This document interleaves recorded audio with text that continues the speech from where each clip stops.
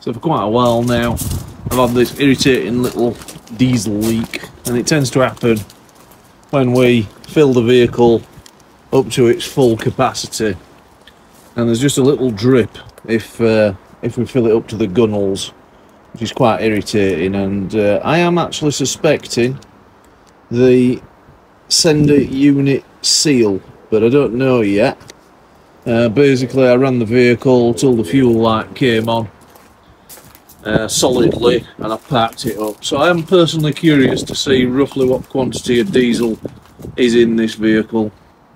So we'll get underneath and get cracking. Well, on first sight we can see a bolt at each corner, so that's good news.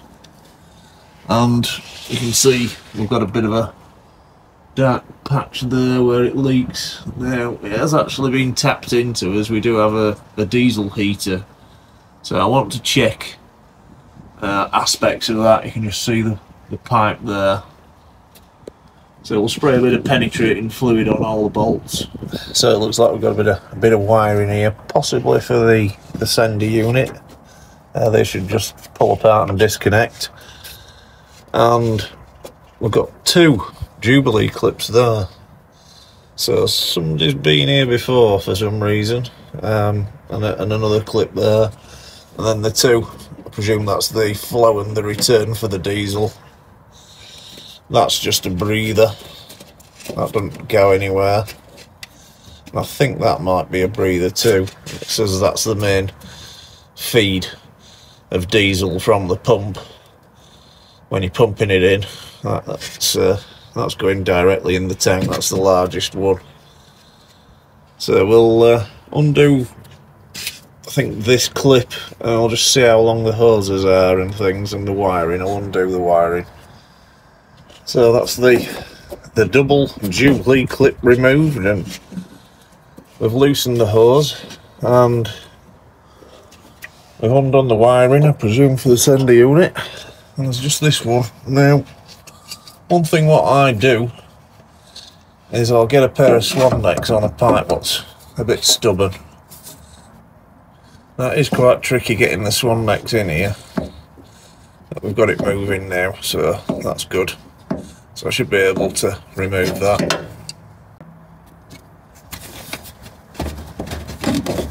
And that pulled off pretty easy. Hopefully it should be the same for this fella. I think I'll try dropping the tank a little because it's going to come off anyway. So I've removed a couple of 13mm bolts, and we've yet to do the back ones. Now I think I'm just going to get under here and support this so I can lower it down in increments. It's either that or a jack or a block of wood, but I feel too heavy. Obviously this seal's coming off. That's cleared now. Well, on second thoughts I've decided to put a jack with a block of wood in. I just want more control over it going down. I don't want to rip any hoses off or have troubles, etc. I just want to control its descent. So that is all 4 bolts out, and that's the pipe for the diesel heater, which goes somewhere over the top of the tank. You can't see, but I've just unclipped it just to put a bit of slack in it, and you can see we've got it on a jack nearly central. There's a bit of a ridge in the tank there. I've decided slightly off will be fine. And we'll just gently lower it in increments and keep an eye on the hoses. There was actually quite a bit more diesel in there than I was expecting.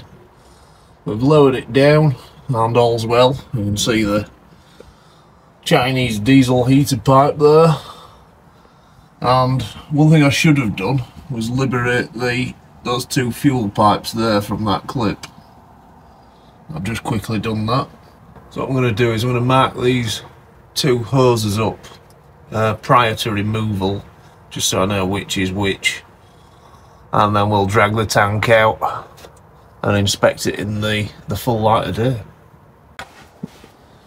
So when you remove these hoses, you're going to get some diesel spills. I'm just putting it in the tank like so. Take great care not to drop the clip in the tank. So we'll just let those drain in a minute.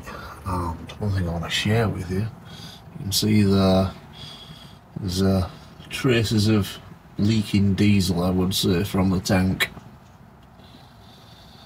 from the sender unit area at a guess.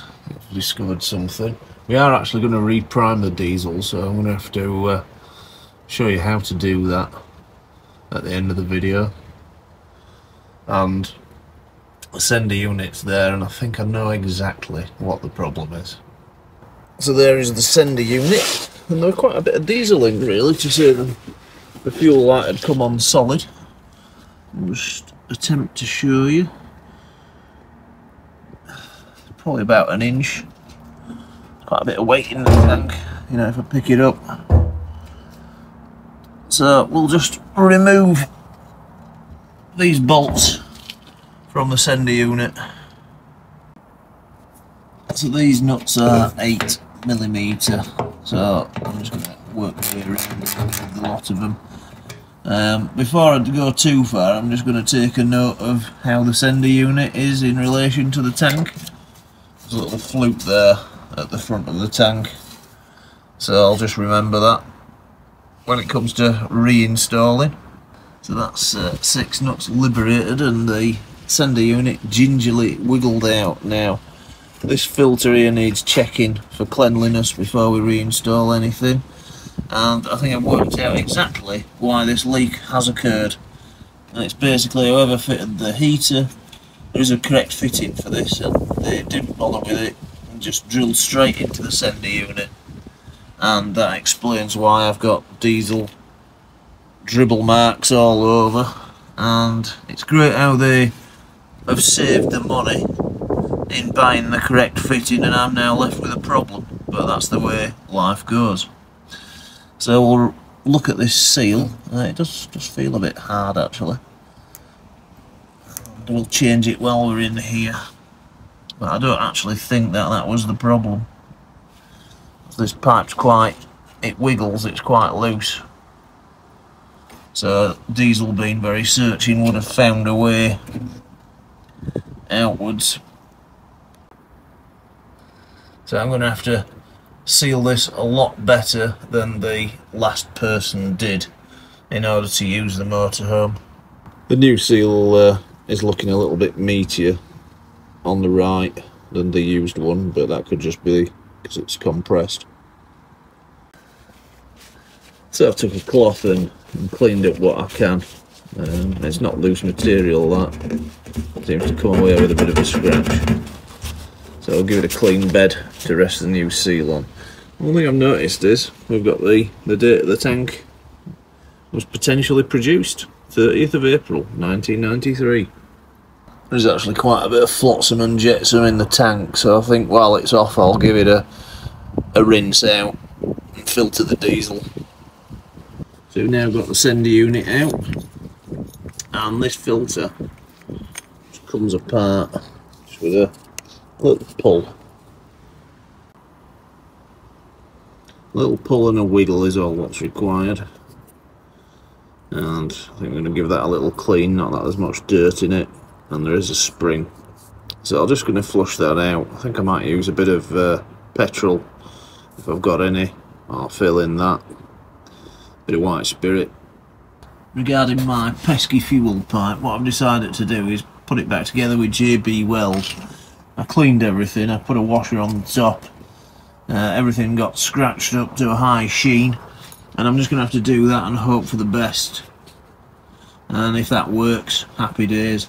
There's a zip tie on the base which I've covered in JB Weld, just so I can get a bit more adhesive in there. I've spent quite a bit of time in here fishing with a syringe lashed to a screwdriver to try and get these deposits out, and then when they come out they go straight in this funnel with a bit of kitchen roll to filter the diesel. Hopefully you can see the dirt in the diesel. I wish I could get my hand in, but that was the best I could come up with. If you've got any better ideas, stick them in the comments. Well, I don't think we're ever going to get all the sediment out, but we've yielded a good improvement. And towards the end I had Add this on the end of a screwdriver just to get the last few bits up. So if putting it back together is the opposite of taking it to bits, I think it's time we started putting it back together. So we get it on and push it down. There's the spring in the fuel filter to overcome.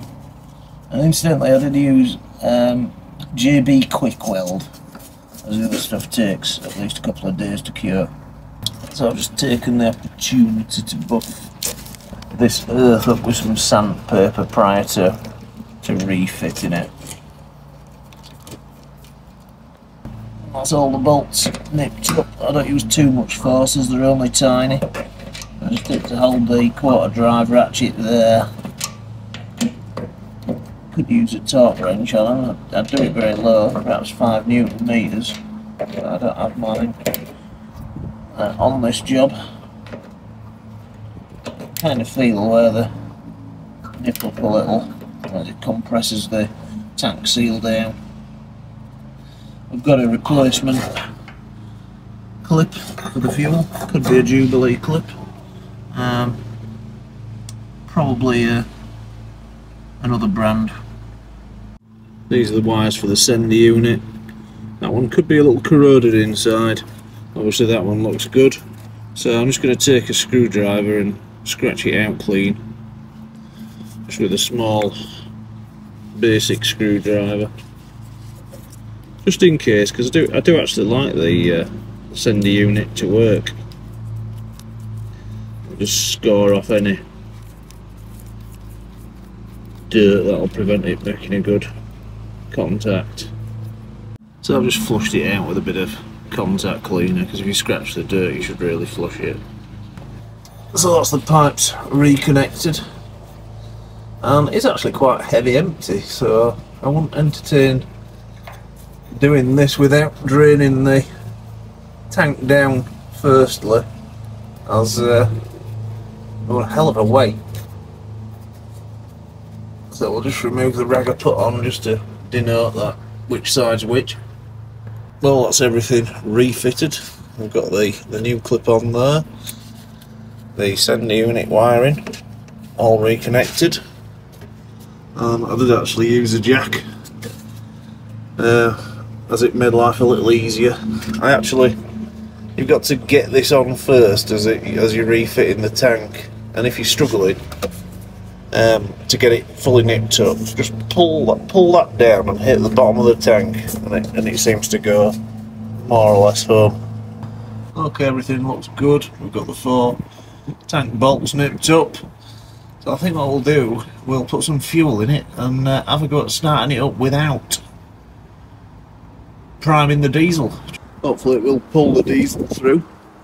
We'll see here, that's the funnel. It's pretty shocking in there, the dirt what's came out the tank. And this was the total amount of diesel, a bit less than half of one of these 25 litre containers. So the next time you're running on empty, bear in mind you ain't got a lot of diesel with the fuel light on, as it won't be able to pick up all of this diesel via the sender unit. There'll be a percentage that it won't get, so we'll run out of diesel sooner. So it's probably, well, say a good gallon or so, maybe what you could get, and I think it's the last gallon it can't get. We've got some diesel in, and if we do have to reprime it, we'll just push on that, crack that nut, and get some diesel coming out here. But I'm going to stick my neck out looking at this, and I think it will prime itself. Okay, we'll give it a start. So the fuel gauge has moved, I've put a bit more diesel in it than what we had.